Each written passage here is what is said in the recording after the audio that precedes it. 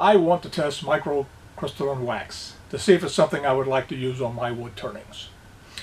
I've read about microcrystalline wax occasionally. There is a product, of course, Renaissance Wax, which is a blend of microcrystalline wax and other things. There's a few other commercial products available, but I've never used it before. I've seen other wood turners videos and articles, and they swear by it. Greatest thing since sliced bread. But I never have bought any because I always thought it was too expensive. Used to come only in a fairly good sized tin, and it ran about $30 or $32 or something like that, which is like borderline wallet cringing for me. But recently, Renaissance Wax, I don't know how recently, but I recently noticed that you can get a smaller tin now of the Renaissance Wax for around $15, $16, and I'm willing to risk that much money. So I want to test the microcrystalline wax for three things. One is appearance, shininess. I like really, really shiny wood turnings, and I do all my small stuff with friction polish because it comes up with a really good shine. I want to see if I coat the finishes that I normally use with friction polish with microcrystalline wax. Will it give me a better finish, a shinier finish than carnuba wax or than no wax at all? I also want to test it for a couple of things that it is supposed to be really good for, and that is wear resistance, fingerprint resistance, and water resistance. It's going to be hard to test for some of those perhaps, but I'm going to make an attempt to do it.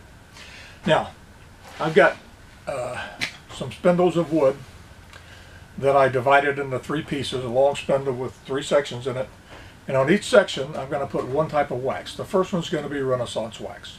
Second one is going to be a pure microcrystalline wax. That is, it's not a blend of anything else, just plain old microcrystalline wax.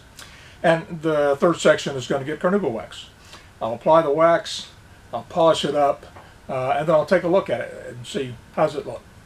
I've got 4 different spindles of 4 different woods. And on each one of those spindles, I have a different type of finish. I've got tung oil. I've got one that's finished with friction polish. I've got one that's finished with a wiping varnish. And I've got one that's finished with just a sanding sealer, which is really just diluted shellac. So on those 4 spindles, I'll apply the polish it up, and check it out and see what happens between the 3 types of waxes on those woods and those finishes. After that, I'll attempt to see what the wear resistance might be by kind of getting my hands dirty, maybe a little bit body oil on it or something like that, running the lathe at a low speed and pushing my fingers against it. I don't have time to sit the piece out for several years and handle it once or twice a day. So I'm going to try and simulate a lot of handling by doing it rather quickly on the lathe. We'll see what happens there. And finally, water resistance. Not too hopeful I'm going to see anything there because it is a spindle, it's round. Water I drip on it's just going to roll off. So I don't know if I'll actually be able to tell anything there. It will be interesting to see what else might come up.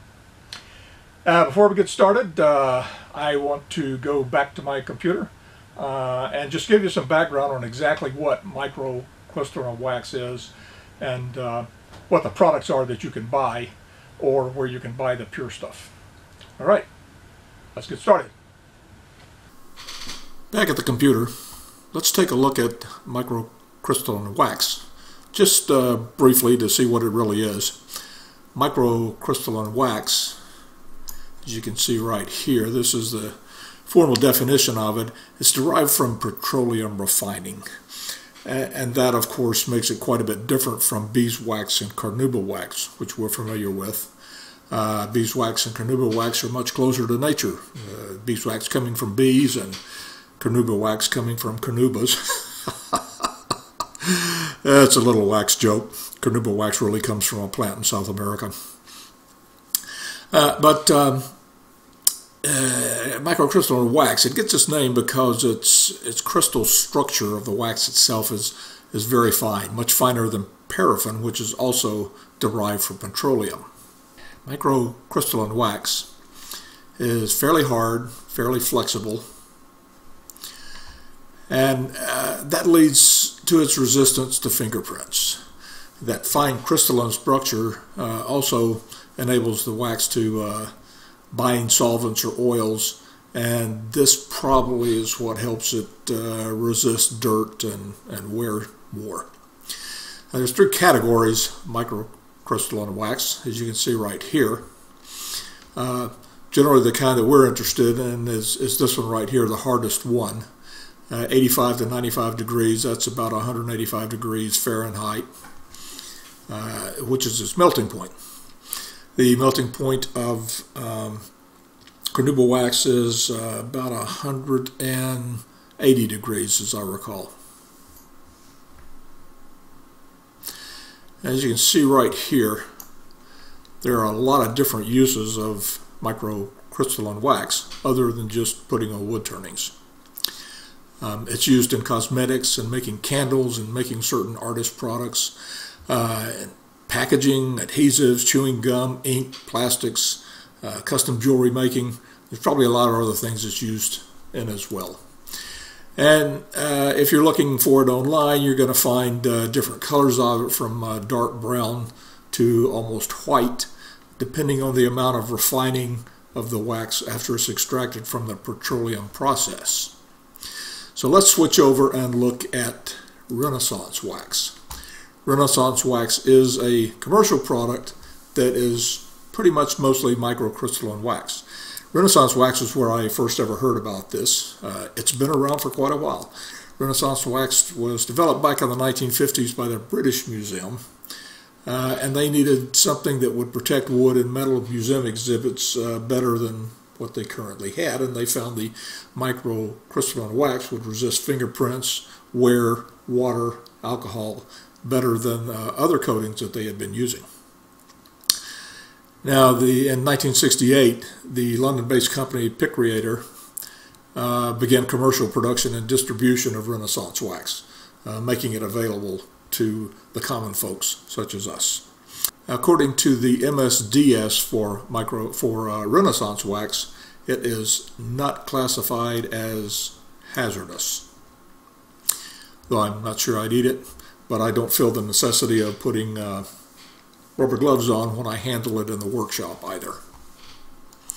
There are a few other products that are similar to Renaissance wax that I've managed to track down anyway, and there's probably some that I don't have here.